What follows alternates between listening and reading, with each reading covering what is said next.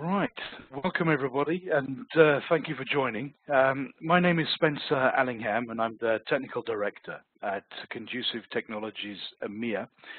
We're going to talk about the new Diskeeper 16 for physical servers and PCs today, and so let's jump straight in. Let's go for it. While we're going through, just a quick housekeeping note. If you have any questions that crop up as are coming through, feel free to put them into the Q&A box on the side, and I'll have a look at the end. And if there are any questions, we can have a Q&A session at the end and try and get as many of those answered as we can. Right. So, as some of you may know, we've been around for more than 30 years. We sold an awful lot of licenses in that time and really become the experts in Windows file system performance. In fact, some of the technology in Diskeeper and our Velocity product for virtualized environments has been licensed to some of the top hardware manufacturers in the world. And I'm talking about hardware companies like Samsung, HP, Dell, Lenovo, and some storage companies like SanDisk and Western Digital. And they use this technology to make their products run faster and stay running really fast. And we've enjoyed a deep relationship with Microsoft at an engineering level since the mid-90s, and we're also a VMware Technology Alliance partner. We do also have a similar solution to Diskeeper, as I mentioned, for virtualized environments called Velocity. And for that reason, Gartner gave us the Call Vendor Award and recommended that our Velocity software be deployed with every Windows virtualization initiative, which is a pretty cool thing for them to say. But enough about who we are. Let's roll up our sleeves and talk about the new Diskeeper 16. So for several decades now, we've been selling and supporting the Diskeeper software in abundance. It's quite usual when I visit a new IT department for the first time to find someone who's either using Diskeeper or has used Diskeeper in the past. Now, we've sold over 100 million licenses all over the world to customers who simply wanted to prevent that age-old problem of Windows machines slowing down over time. However, we want to shout from the rooftops that Diskeeper is no longer a defragmenter. And if you take anything away from this presentation, let it be that. Defrag is a thing of the past. And we agree that an old school defragger should really have no place in today's physical and virtual Windows machines. In fact, running an old school defrag on today's terabyte-sized volumes can be very detrimental. For example, it can make snapshots much larger than they actually need to be. It can add extra overhead to things like replication, deduplication, and copy on write. And it can be quite alarming if you're not prepared for this additional overhead. So, as mentioned, today's Diskeeper is not a defragmenter. Sure, it can prevent fragmentation from occurring, but that is very different from allowing fragmentation to occur, only to then have to waste time and system resource bringing the fractured parts of files back together again. It's far better to prevent the problem from occurring in the first place so that data is written correctly the first time in nice, large sequential writes. And this is a much more efficient way for storage I/O traffic to be presented to the storage underneath, and allows the storage the opportunity to create larger, more sequential stripes across its media using fewer storage level operations. So Diskeeper 16 makes defrag a thing of the past. So just what have we done to make Diskeeper 16 so special for its 30th anniversary? Well, as mentioned in the previous slide, we prevent fragmentation from occurring in the first place. We've introduced a new RAM caching technique, which really turbo boosts those storage-hungry applications like SQL Server, SharePoint, Exchange, business information and CRM systems, file servers and the like, anything that's storage-hungry. We have a new reporting system that will actually show you just how much storage I/O time you're saving. And we guarantee to fix the toughest performance problems on your physical servers, workstations, or laptops, or we will give you your money back. No quibble, no question. We want you to experience what today's Diskeeper can do for you, and we want to remove any risk from the equation. If for some reason you don't like it, we will simply give you your money back. And that's how confident we are that you will like what you see. So, storage is typically the slowest part of any IT infrastructure. Diskeeper reduces the reliance on the storage by reducing the amount of storage I/O packets that have to be generated and sent down to the storage. Each storage I/O that has to be generated takes a measurable amount of time and resource to process. It's a bit like saying, on this side of the room, I've got a liter of water, which is my data, and I need to move it to the other side of the room, which is where my storage is. It's much more efficient to make one trip with a liter-sized jug than it is to take that same amount of water and pour it into lots of tiny paper cups, and then move the first paper cup across the room, and then come back and take the next paper cup across the room, and then come back and take the next paper cup across the room, and so on. Paper cup-sized I/Os make everything work so much harder than it needs to in order to process the same amount of storage data. Diskeeper helps Windows perform better by preventing these split I/Os. This also prevents file fragmentation from occurring, which is why we say it makes defrag a thing of the past. So new to Diskeeper is this new RAM caching feature. And this further helps to reduce the reliance on the slower storage underneath by using some of the idle available RAM to serve some of the storage I/O traffic. And this has two main benefits. One, RAM is faster than the storage. It's roughly 10 to 15 times faster even than SSDs and flash. So the traffic that can be satisfied from the cache is done so much faster than the storage ever could. And this helps those storage-hungry applications to do more work in the same amount of time, quite simply because they're not having to wait so much on the storage before being able to get on with their next operation. But the second thing is that the storage I/O traffic that's satisfied from the RAM cache within the Windows operating system is traffic that gets offloaded away from the storage. And this frees up very valuable storage I/O bandwidth for the rest of the traffic that does still have to flow out to the storage. So by reducing the amount of write I/Os required and reducing the amount of read I/Os required, you can see how Diskeeper can improve the performance of the machine by providing less work for the slowest part of the infrastructure to deal with. So let's take a look at some results from people who were testing the new Diskeeper 16 with the RAM caching. And this really is more on the endpoints. So this is client operating systems like Windows 10, Windows 7, Windows 8, and so on. And I'll get onto the server results in a moment. So we tested Diskeeper using an industry standard PC Mark Microsoft Office productivity test on a mid-range laptop. Some of you may know PC Mark. They're fairly well known. It's an independent software testing utility that you can download and purchase and reproduce for yourself if you want to, these tests. So you can clearly see that the test shows that Microsoft Office is able to be more productive when Diskeeper is present. It can get more work done in the same amount of time, 73% more. Another PC Mark test shows Microsoft Office startup times. Just look how much faster it is to open things like Word, Excel, and PowerPoint when Diskeeper is present, and its RAM cache can do what it needs to. One final PC Mark lab test showed that Diskeeper is able to provide more storage I/O bandwidth, even than the previous version of Diskeeper 15. And this is because it now has that additional RAM caching feature, in addition to just preventing the split I/Os.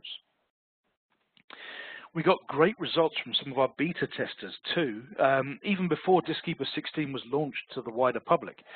Holger Bertling reported that he was able to save about 6.5 hours of storage I/O time over just 10 days. So here it is, 6.5 hours of storage I/O time saved over just 10 days. One beta tester said Diskeeper 16 eliminated 32% of my write traffic and cached 64% of my reads to save my workstation over 20 hours of I/O time in just 24 days of testing. Another said that with Diskeeper 16, I can tell my workstation is more responsive with no lag or any type of hesitation. So let's take a brief look at how Diskeeper 16's performed on physical Windows servers. One chap from a global skincare company said that he installed Diskeeper 16 on his worst performing physical servers running an ERP system with a SQL backend and saw an immediate 50% boost in performance. David Bruce told us that everything is now more responsive. Andy Vabulous said, wow, watch it go. I can't imagine having a server without it. Diskeeper 16 is a vastly improved version of Diskeeper. Now, this isn't your Diskeeper of old. Victor Grandmitre said that he was amazed by the performance boost. And it is amazing when you remember that we're not adding any additional hardware into the mix. We're just taking an existing computer and optimizing it so that you actually get all of the compute that you've paid for, rather than having to waste a percentage of the performance to the excess, unnecessary storage I/O traffic that frankly just doesn't need to happen. Curtis Jackson said, Diskeeper 16 with DRAM caching doubled our throughput, so we could back up in half the time.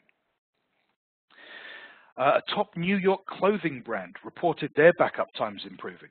They were using a combination of Veeam and Backup Exec, and Diskeeper dropped their backup times by more than half. We've got quite a lot of case studies to read on our website, and I know that some of these, I know we were sort of mainly talking about physical Windows systems today, and some of these case studies are from customers using our software in virtualized environments, but you'll get the idea. I won't bore you by reading out all of these, but I will pick out a couple of my favorites. Christa's Health on the top left over here. Let's move that off of there. They were about to pull the trigger on a $2 million NetApp storage replacement. They had virtualized their medical records application, and performance was really starting to suffer as a result. They tried our software first, and we were able to reduce the reliance on their existing storage so much and give them back the performance they needed that they actually canceled the NetApp purchase order. Now, the account rep at NetApp was really cross, as I'm sure you can imagine. Another one, Bell Mobility, down here on the bottom left.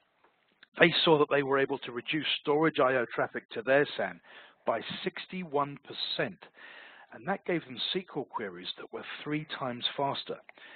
Over here, payroll reports at Stockport College that used to take 1.5 hours to run now take only 10 minutes with our software. So there you have it. We are no longer a defragmentation company. Diskeeper is no longer a simple defragmenter. We want you to not take our word for it, but to experience it for yourselves. We are so confident that you will love Diskeeper 16. We will give you your money back if you're not completely satisfied. If you want to try Diskeeper 16 on a wide scale first, we can provide you with Diskeeper free to try for 30 days. And everybody that's attending here today is also going to receive a free NFR or not for resale copy, which is the full version for you to run on your system. Try it for yourself and see what you think. So, yeah, thank you very much for listening. I hope this has been useful, and I look forward to speaking with you all again very soon. Let me just see if we've had any questions that have come through. Let's see. Oh, somebody having trouble with the audio.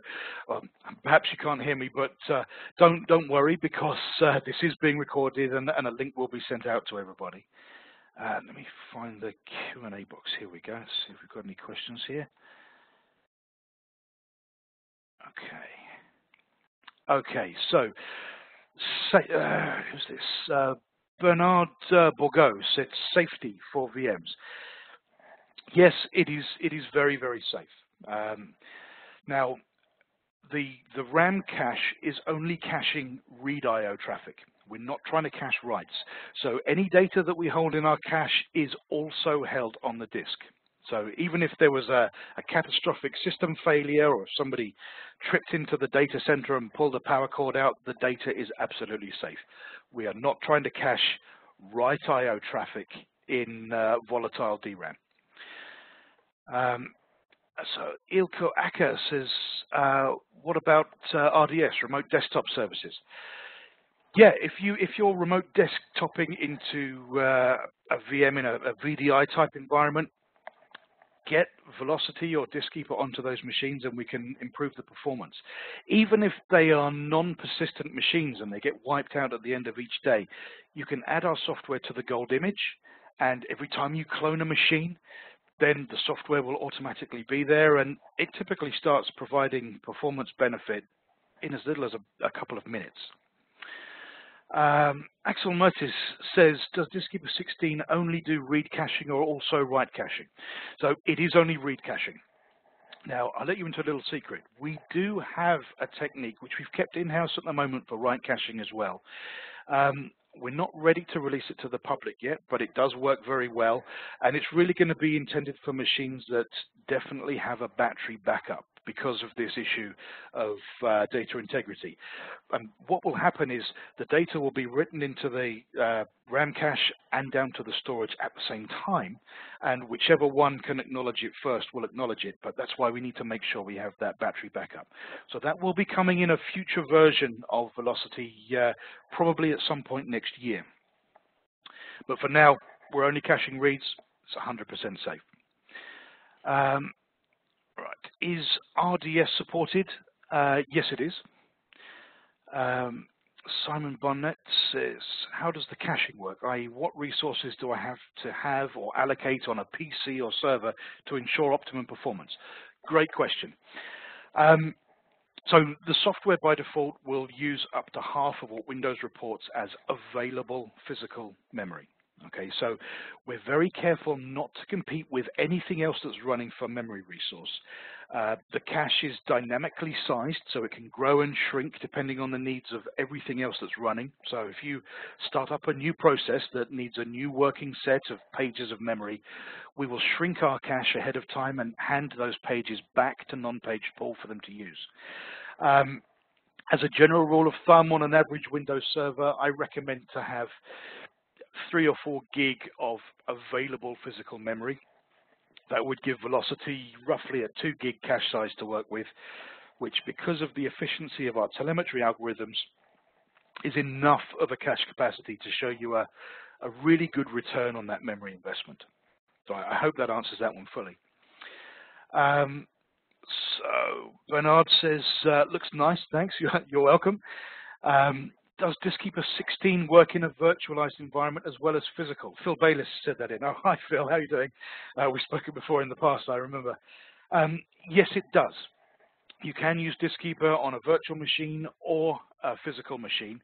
However, in a virtualized environment, if you've got more than 6 VMs running on a physical host, it actually starts to become more economic to look at the Velocity software, where instead of licensing it per machine, you license the host hypervisor, and then you can put Velocity onto as many virtual machines as you want.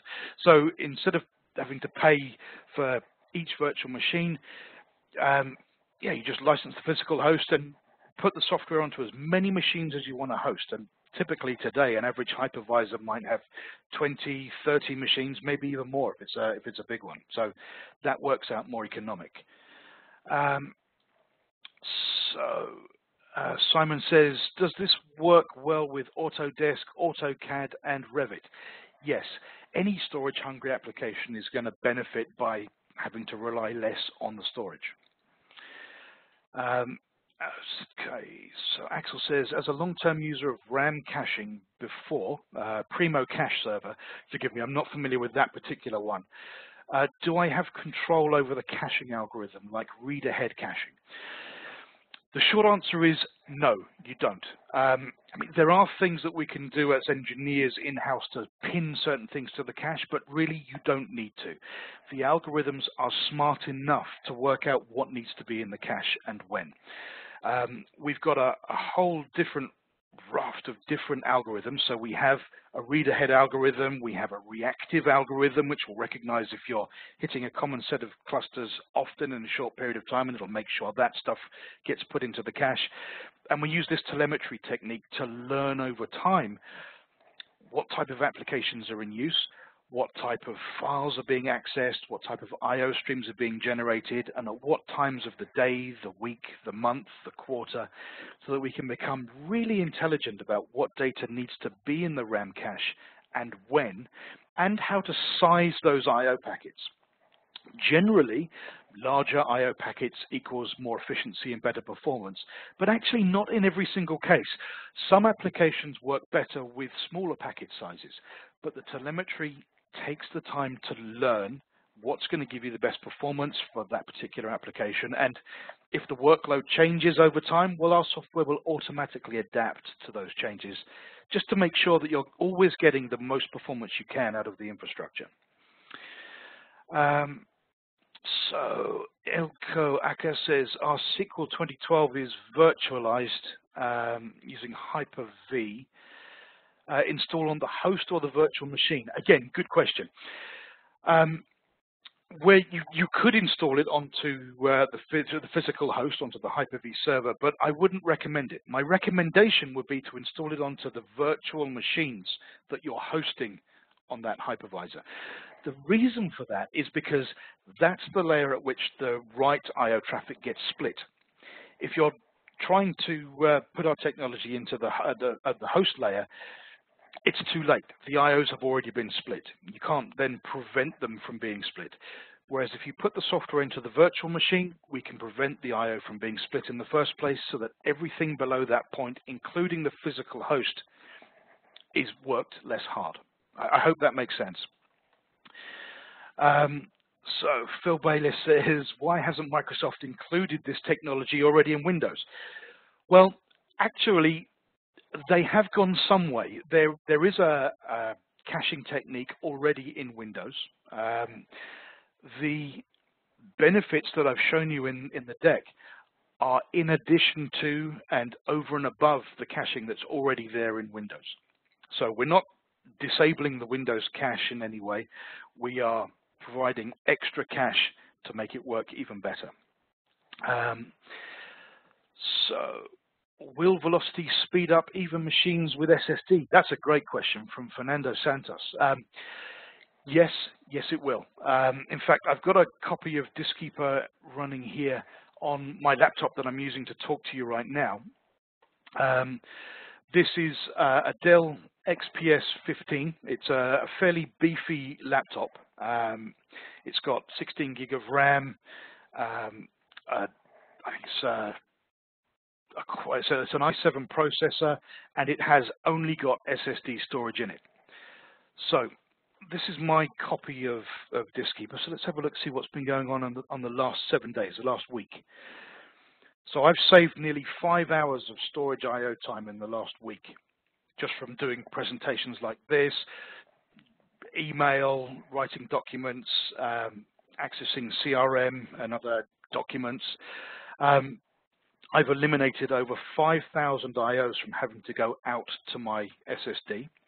66% of my read I/O traffic has come from the RAM cache rather than having to go out to the SSD, and 31% of my writes have been prevented from having to go out to the SSD.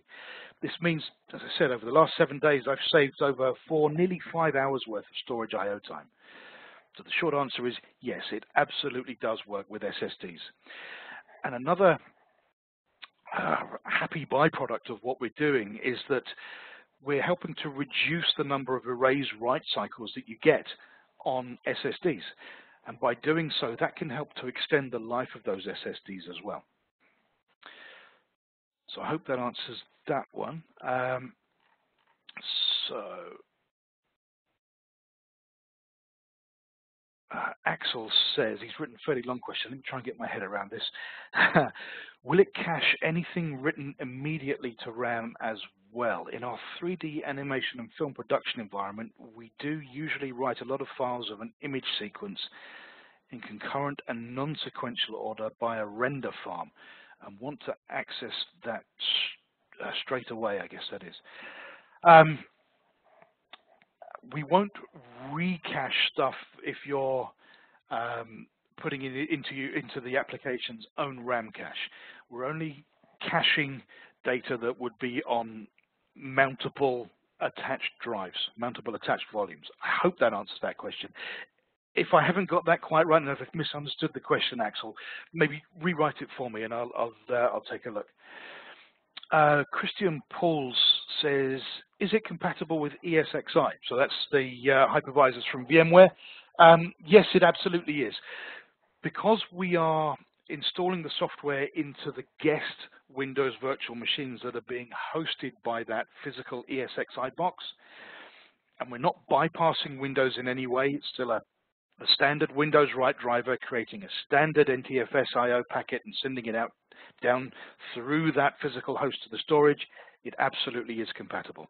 And in fact, we are a VMware Technology Alliance partner as well.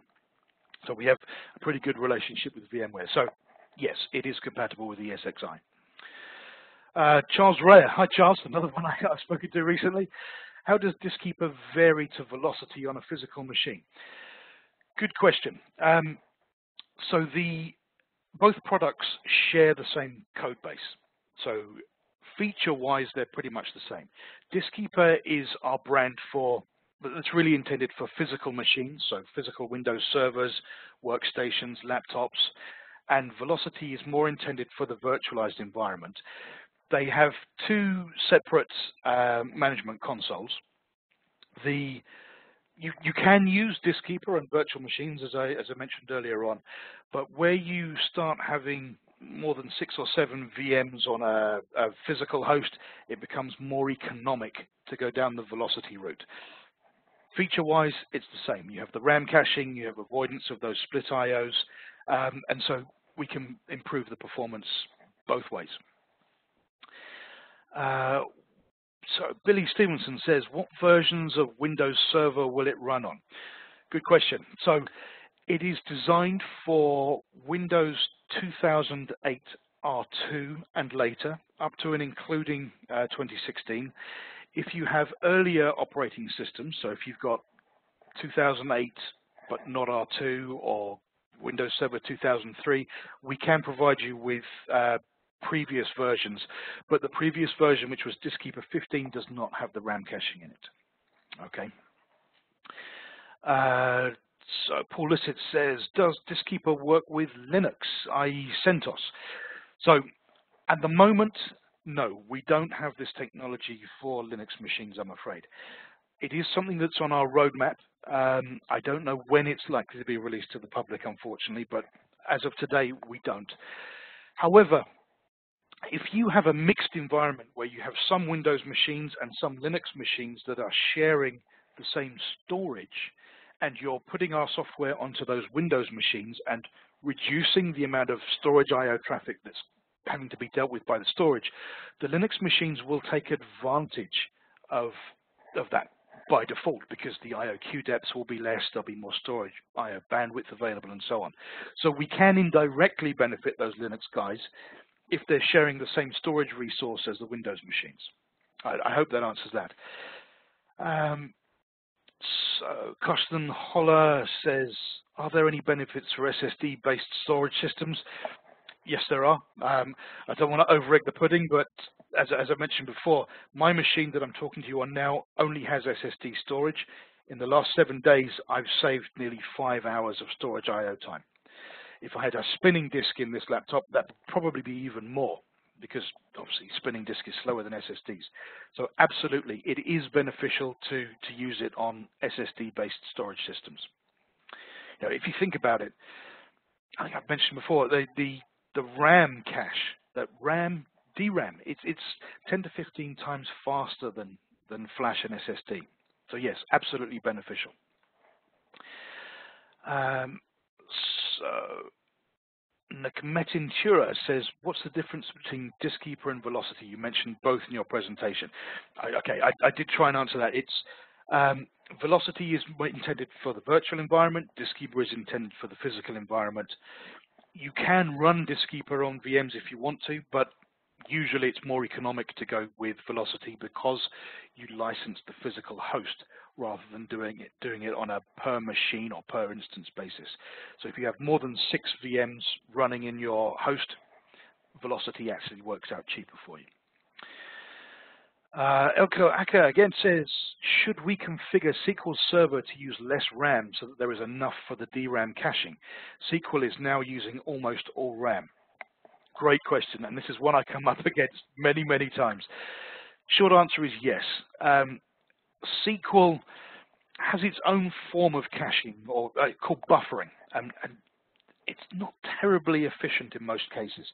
What it's trying to do is load as much of its database or databases into whatever available memory there is there, and typically it'll only leave a small amount of free memory. It might be as little as a few hundred meg, or a gig or so, but it typically is, well, it's not so much memory hungry as it is memory addicted.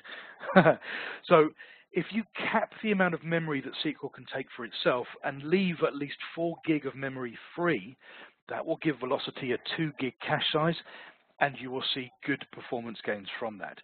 I remember there was an independent test done by one of the independent lab testing companies, and they tested exactly this. And they found that on a SQL Server that also had, this was Velocity, they were able to get SQL queries that completed 118% faster than when Velocity was not present on the same infrastructure. So yes, very beneficial for SQL. It is a particular sweet spot for us, but you will likely have to cap the amount of memory that SQL can take for itself, which is not terribly difficult to do. You know, a quick Google search will show you instructions on how to do that. So how do you eliminate write cycles with no write caching? That's a question coming from Fernando Santos. Good question. What we are doing, in fact, I might have a supplementary slide over here which will help me explain this. Yeah, okay. So this is a representation of a virtualized environment. This is what you would typically see on day one with freshly created virtual machines and freshly formatted NTFS volumes. You have the writes coming out, and the key thing here is you have the least number of writes, and each one is carrying the most amount of data, so that when they reach the storage controller down here, the data is arriving in nice large chunks at a time, and the storage controller has the opportunity to create nice large sequential stripes across its media using the least number of storage level operations. Now, as time goes on and these file systems, these NTFS volumes become more mature as you are adding more files, you're deleting files, you're moving files around, you're extending files, the free space on that volume becomes very, very fragmented and split up. And the problem tends to become worse over time. So this same amount of I/O traffic, or same amount of data traversing between application and storage now starts to look like this. And what's happening here is the Windows write driver is saying, okay, I've been given a write to do, so I'm going to go to the Windows free space cache, find my first available free space extent, and I'm going to start writing. And then it finds, this free space extent isn't big enough. I don't have enough room. So I'm going to have to split the I/O, go back to the Windows free space cache, find my next available free space extent, and continue writing there. And then it finds, I still don't have enough room, so I'm going to have to split the I/O again, go back to the Windows free space cache again, find my next available free space extent, and continue writing there, and repeat and repeat and repeat until it's been able to write all of that data out and send it down to the storage. So, you know, a gig of data that should take you maybe 3,000 or 4,000 I/Os to complete might now be taking you 30,000 or 40,000 or maybe even 50,000 I/Os to complete. That's a lot of extra additional overhead for the environment to have to deal with. It's working much harder than it needs to. So how do we avoid these excess unnecessary writes? We sit as a very thin storage filter driver just above the Windows write driver, and we say, hey, write driver, put that right here on the NTFS volume where there is a large enough area of free space to put that data into without having to split it up, or split it up the least. And that's how we can reduce the number of I/O packets that are required and send data down to the storage that now looks more like this rather than this. So that involves a lot less overhead and is a much more efficient way of getting that data down to the storage. And it allows the storage to become more efficient because it's able to create these larger stripes using fewer storage level operations.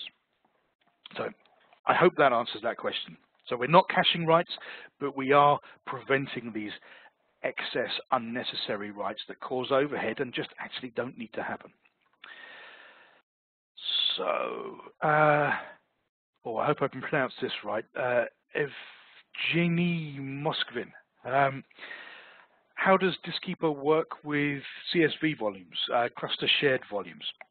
It works absolutely fine. In fact, there's on our website in the tech support section, there's a little write-up on that, which I won't go into right now, but yes, it does work fine with cluster shared volumes.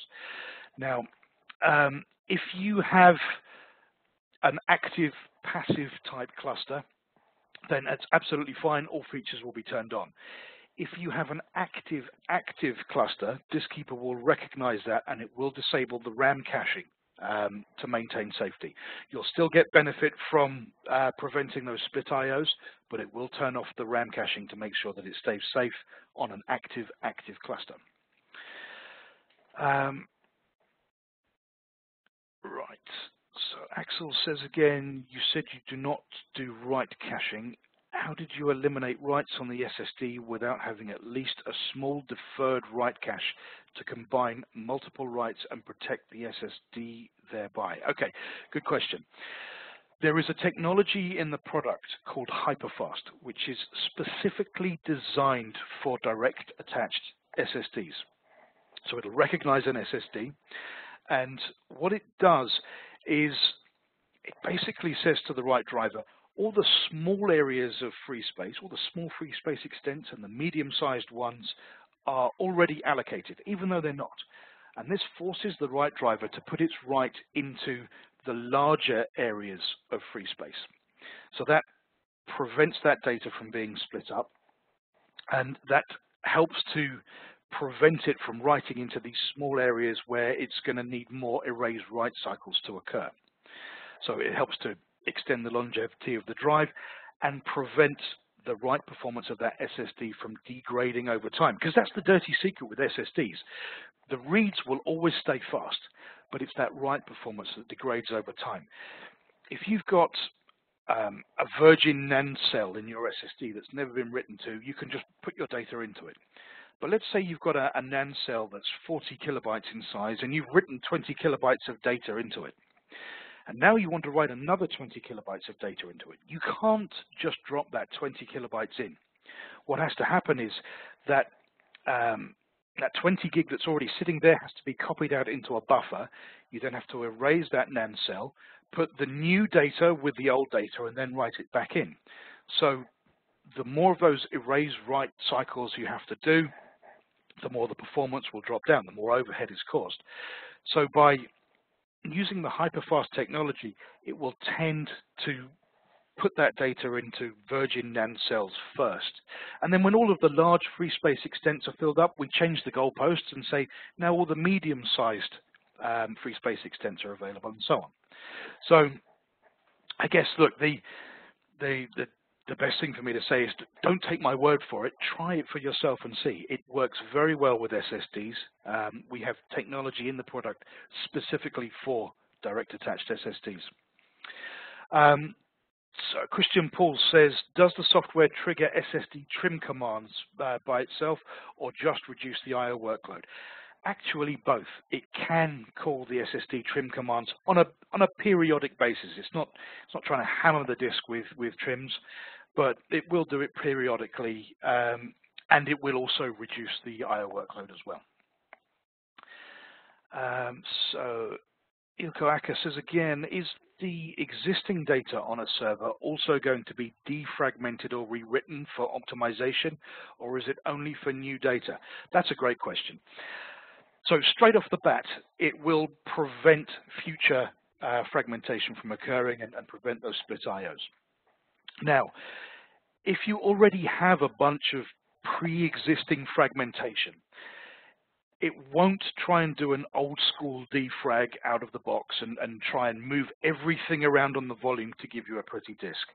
You know, with the size of today's volumes, that is a nonsensical thing to do. There's no point in trying to give you a pretty disk like in the old days where drives were measured in a few tens or maybe 100 gigabytes in size. Now that they are sort of much bigger than that, it's pointless. So it takes a more intelligent approach. It'll say, okay, this file I've come across is fragmented, but is that fragmentation performance losing? Is this file being accessed often? If it is, well then it might defragment just that one file. Okay, it's not running a defrag pass over the entire volume, it's just sorting out that one performance losing file so that it's no longer performance losing. Or it may say, is this fragmented file hindering the free space consolidation? Is it preventing me from creating these nice large areas of free space so that all the future writes can be done more efficiently? If that's the case, then again, it may defragment just that one file. But if those criteria are not met, the file's not being accessed often, well, it's not causing you any performance loss. So it'll just leave the file in its fragmented state. It won't try and defragment it and waste system resource bringing those files back together just to give you a pretty looking disk. So I hope that answers that. It does have quite a lot of intelligence in there. So is the existing data on a server also, oh no, sorry, we've gone through that one. Can I only use DRAM caching? So Axel's saying, can I only use DRAM for caching, or is it possible to use SSD like the upcoming Intel Micron 3D X-Point Optane, magnitudes faster than today's NVMe SSDs for caching and create a really large cache? We can do this with the other software I mentioned. Great question and interesting point. Now, I don't know how much I'm allowed to give away of our roadmap here. I'll probably get told off for this later on, but I'll let you guys into a little secret. In the next major release, which is going to be coming out next year, yes, you will be able to do exactly that. You'll be able to put an SSD or a flash card in the machine or in a physical hypervisor and use that as a second tier of caching. So you'll have a tiered caching system. So you'll still be able to use idle available DRAM as your tier 0 caching strategy, but then you'll have a second tier of cache where you can use a flash or an SSD and have a larger cache size. So yes, that is definitely coming. And actually, I've been playing with that quietly in my lab here as well. So it's working really well. But we're not going to release that to the public until next year. But it is coming soon. So Axel says also, can I disable RAM caching if I find it interferes with other caching approaches? We currently use 2 terabyte SSD cache and 16 gig RAM cache per 32 terabyte RAID volume. Short answer is yes. You can enable and disable the features. It's very easy to do. If I show you here, so you can turn the caching on or off. You can turn the IntelliWrite technology on or off, and so on. So you can choose which features you want to use on any given machine. However, if I just flip back here, let me find, there should be a slide in here. We go. Here's a very useful slide because it shows exactly where we sit. But if you have other caching or optimization engines, maybe down here at a physical host server or maybe down here in the SAN, what we're doing up here in the Windows OS is typically very complementary to what they're doing further down the storage stack. Now, we're already offloading a percentage of the reads from here so that less work is had to be done by the cache here or down here. We're optimizing the traffic that does flow out into larger chunks at a time so that can be handled more efficiently by the caches down here and down here. So for what we're doing up here in the Windows OS, we make these other guys look good as well. You know, it's usually very complementary. But yes, you can turn the features on or off as you wish. So, Ilko Acker said, wow, convinced. Brilliant. Good man. Excellent. You know, if anybody's not convinced, just try it. Try it. You're going to get a copy of the software yourself to try personally. We've got this 30-day trialware that we can make available to you. Try it. Don't take my word for it. See what it can do on your machines with your hardware, your applications, your real-world workloads. Please don't take my word for it.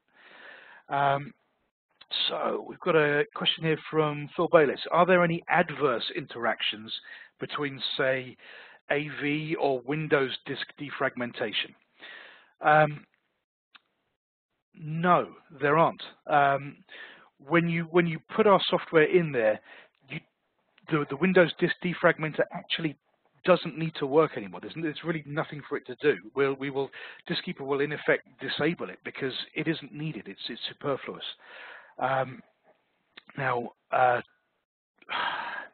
perhaps a little known fact is that the built-in disk defragmenter that's even in Windows today is based on our old Diskeeper technology from the mid-90s.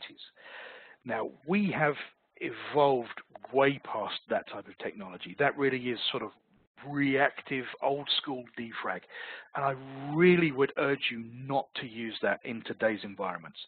If you've got environments that use things like replication, deduplication, copy on write, snapshots, if you try and do an old-school defrag over a terabyte-sized volume or perhaps even larger, that's going to cause an awful lot of overhead to those change block tracking technologies.